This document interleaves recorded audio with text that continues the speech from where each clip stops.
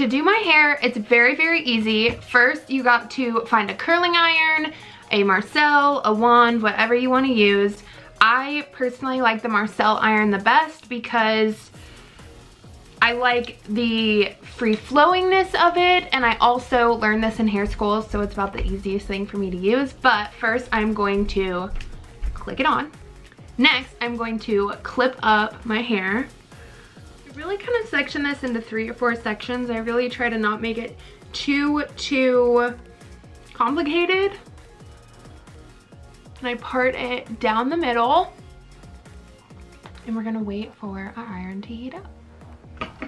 So once your iron is heated up, what I like to do is start from the back of one side that you've parted, which I try to part it as cleanly as possible. And I take the back section and I will stick my iron in, turn and hold, and then I will go under my curl, turn again, hold, and then I let it out.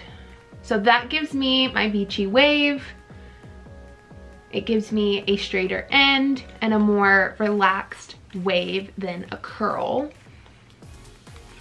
So you hold, you turn under, and then you hold again, and then you pull down. You can do this with a regular curling iron. You can do it with a straightener. You can do it with pretty much everything. The only thing that you have to remember is when you do this and you hold, you go underneath, which is normally towards your face, and you hold again and pull out. And then I come to the other side and I start in the back again. The reason I start in the back is because I feel like it's easier to find the pieces that you haven't curled yet, instead of starting in the front and then going to the back and kind of getting lost back there. It's just what I've learned over my years of doing my own hair and doing people's hair. It's much easier for people to work that way.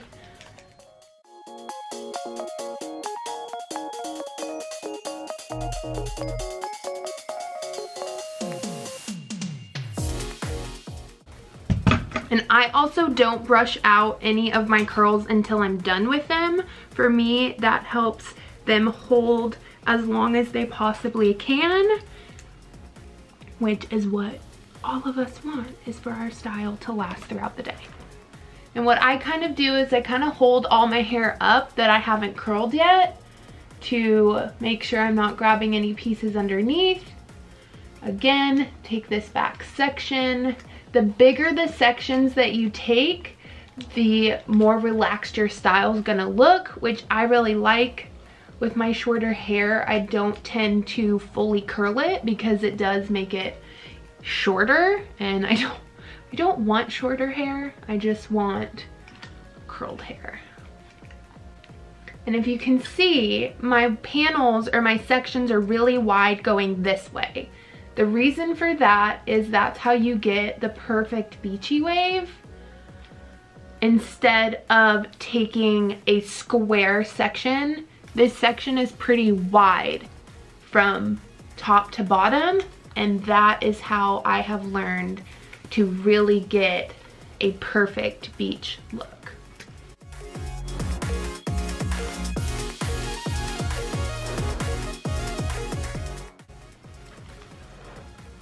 Come in the back, find all those pieces, make sure I've curled everything, and then you hold. You still want to see your ends because then you have more room to move down. Now, if you, let's say, forget, that's not a problem.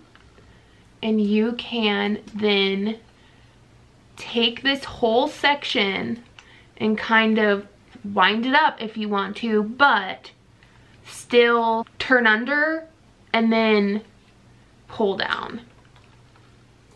So there is multiple ways to do this. Every section I start in the back to just make sure that in case of an emergency, I don't have a ton of straight pieces in the back if I can't check my hair. which I always check my hair when I get to work, but not everybody has the luxury of mirrors and curling irons at their job. I will make sure to do a dirty hair video for you guys to kind of show you what I do on the days where I'm touching up my curls, adding dry shampoo, stuff like that. So if you want to see that video, please like this one. I'm still learning all the like YouTube lingo. You gotta give it a thumbs up, ring the bell, and please subscribe.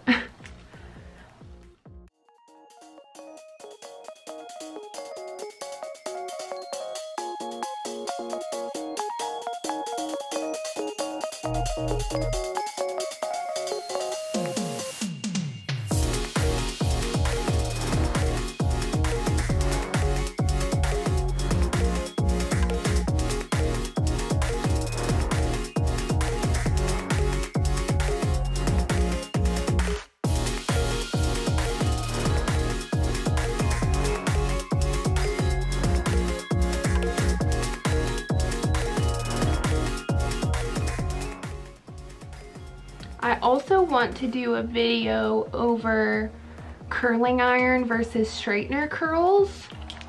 So if you guys want to see that, please leave a comment below and let me know if that would be something you guys are interested in, or any other hair type of styling videos. Please let me know.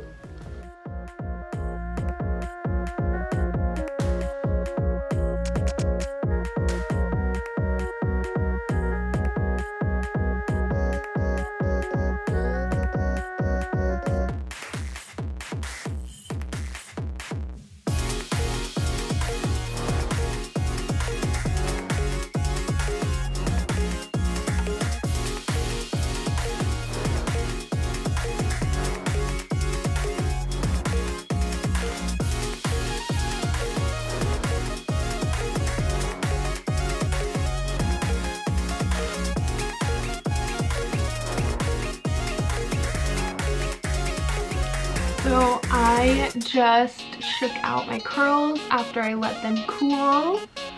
I'm going to be taking my favorite texture spray. This is by Amika. It is their volume and matte texture spray. And I am going to spray my hair liberally.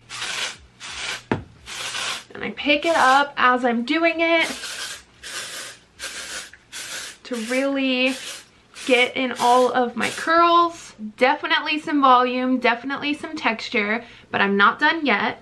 Next, I'm going to take another Amika product. This is called the Shield. This is their anti-humidity spray, and in Dallas, Texas, we've got humidity. So after I'm done with my texture spray, I will go in and spray my hair,